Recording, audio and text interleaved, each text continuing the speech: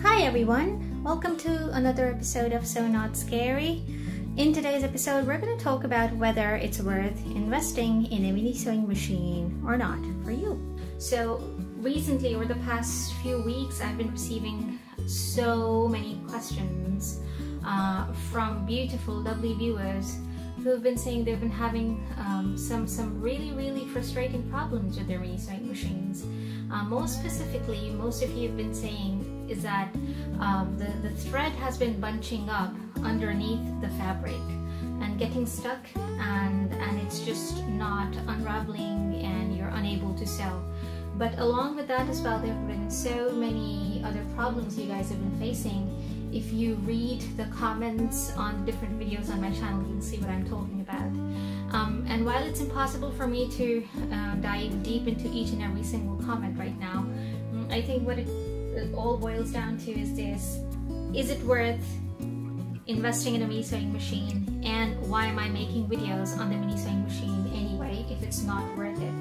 So you guys know I bought my mini sewing machine, which is the one on your right, the kpcb tech one, last year in October, with the simple purpose of trying to teach my daughters how to sew. Now, they were very young at the time. They're still young, but at the time my daughters were 7 and 5, so really young kids. And with them in mind, I had bought this mini sewing machine because children cannot understand very complicated machines at this stage when they're just starting out. So I wanted to keep the instructions down to a bare minimum. And therein is why this mini sewing machine charmed me so much, because of how simple it is, because of how the manufacturers have eliminated all different options that you have on regular sewing machines and just keeping it very basic. Now, in order to teach my very young children how to sew, I was thinking of the mini sewing machines along the lines of how you would think of stabilizers on a bicycle. When you are first learning to ride a bike, you don't just go head-on with a two-wheel bicycle. You attach stabilizers for children and you teach them how to pedal the bicycle using those stabilizers. And when the kids outgrow those stabilizers and they are able to cycle, you get rid of those stabilizers and you move on, or you buy a new bike altogether. And for me, that was the kind of transitional relationship that I was planning to have with the sewing machine. Just something to get my kids introduced to the very basic functionalities of a sewing machine. For example, how the needle works, or how the hand wheel turns, or how you press the foot pedal, or how you lower the presser foot, okay? Those kinds of things. Nothing fancy, nothing complicated. The mini sewing machine really isn't designed to help you sew complicated things. One thing that's complicating matters, I think, for all of us is the fact that how the market has been flooded with hundreds and thousands of mass-manufactured, cheap, non-quality tested Chinese products coming out from a nameless, faceless manufacturer, and you have nowhere to turn to when the machine does develop problems, okay? In one of my previous episodes, I did compare these two different mini sewing machines. This was a generic nameless machine that I picked up off of eBay. That one was slightly pricier than this one, and I picked it off of Amazon. Even so, even with that little logo on the front, I don't know what that company is, to be honest. You Google it up. Google up kpcb tech right now. You will struggle to find out who these guys are. It's just what I found on Amazon and what worked for me, okay? Now, after I receive your questions about how the thread keeps jamming and how the machine keeps giving up on you and how you are thinking of giving up on sewing altogether, it just really broke my heart.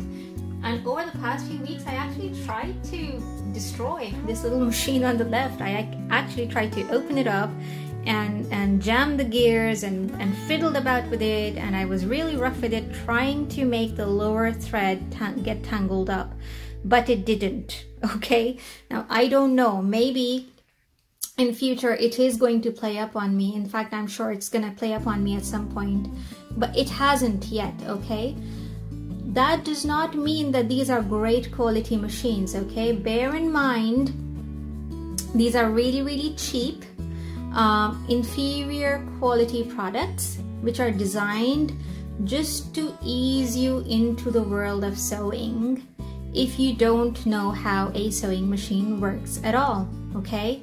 So if you don't know what the hand wheel is, if you don't know what a presser foot is, if you don't know what the needle is, or if you don't know what this up-down lever does, or what the thread tension adjuster is, if you don't even know what those basic things are and you don't have a lot of money to spare, then perhaps you might be right in considering a machine like this.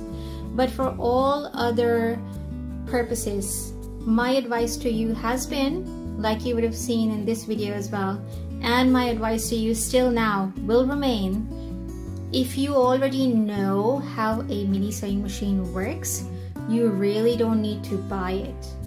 Instead, what you should be doing is looking at either a low-cost, cheap, second-hand even, full-size sewing machine, okay, to get you started onto the path of sewing, okay? If I'm showing you something on the mini sewing machine, it's not because I want you to go out and buy this sewing machine, okay? My channel has always been about helping mini sewing machine owners get the most out of their mini sewing machine.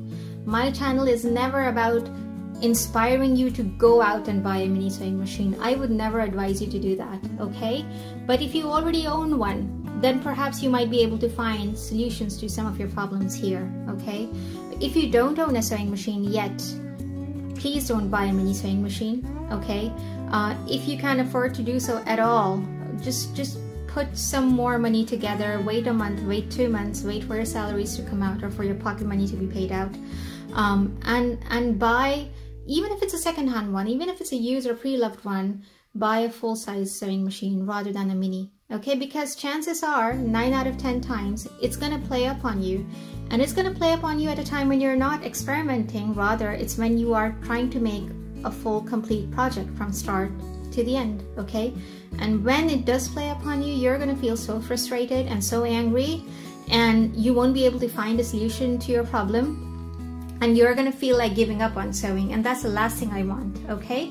So if you're watching my videos, that's great. I would love for you to watch my videos and learn how to sew, because all sewing machines work in pretty much the same way, okay? They all have the same kind of needles, they all have a thread tension adjuster, all sewing machines have a hand wheel, all sewing machines have a foot pedal and a lever and a thread spindle and a bobbin, okay? So if you watch this, you're gonna learn the principles of sewing anyway.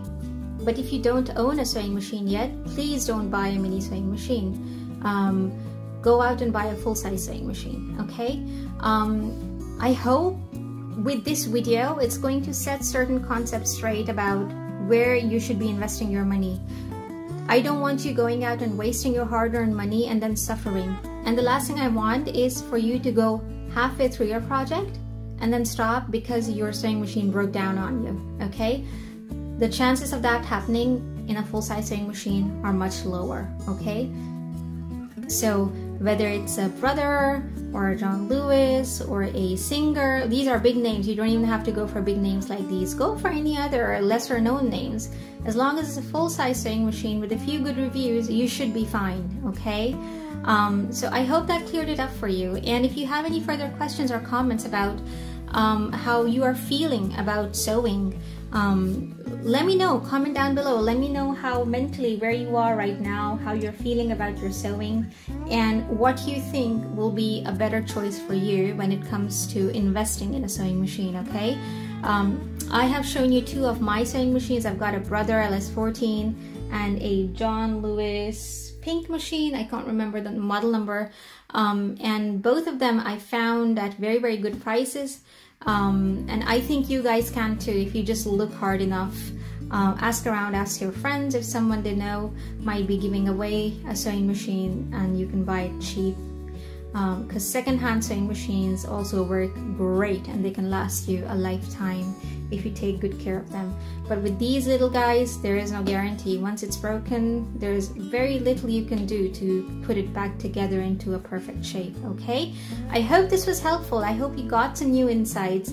With my next video, we are going to get back on the horse and start sewing again. Today, I just wanted to ease back into the whole YouTube channel business and kind of say hello to you guys, tell you where I am right now.